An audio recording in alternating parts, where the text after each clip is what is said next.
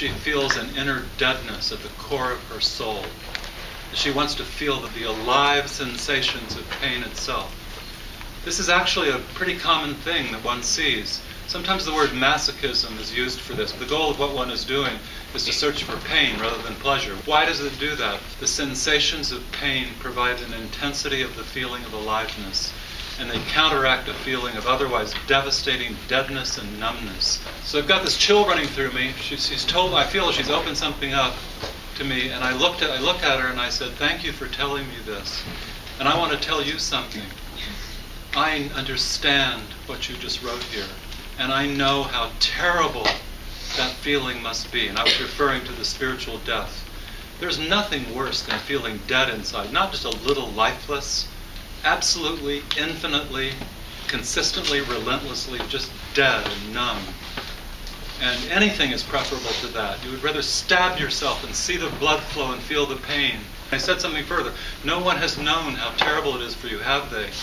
That smile melted away, and instead a look came on her face that looked like immense despair, almost resignation and despair. I didn't see a tear, but I saw extreme unhappiness.